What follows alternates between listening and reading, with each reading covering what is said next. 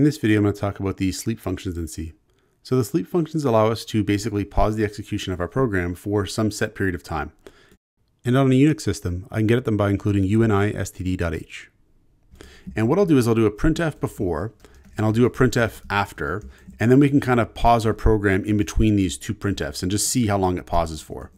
So the way they work is pretty simple. You just say sleep, and then you can put in, say, like 4 for 4 seconds. And if we compile this program here and now run it, we're going to see that it pauses for 4 seconds before we actually printf after. And we could increase the time or decrease the time. So we could say like 8 seconds, and then it'll pause for 8 seconds. So we can run it now. And if we count it out, 1 Mississippi, 2 Mississippi, and on, we're going to find out that after 8 seconds, it's going to print out after. And then we could try, a smaller number next. So we could try like 1, and it'll sleep for 1 second.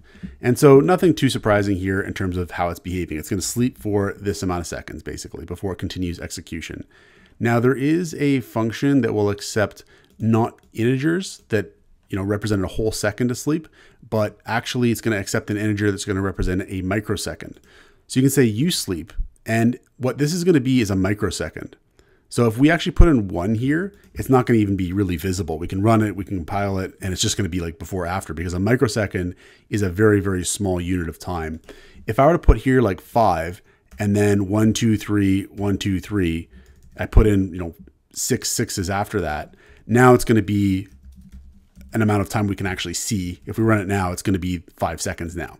And this is going to allow us to kind of sleep for a smaller amount of time with more granularity here, right? So I could say like delete one of those zeros here, and now it's going to sleep for half a second, right? So if I run this here, it sleeps for half a second, and you can kind of see it, right? Just half a second. So you could say like, maybe instead of half a second, we'll say, 3/4 of a second, and we can run this here after we compile it, and we'll see it pauses now for like 3/4 of a second.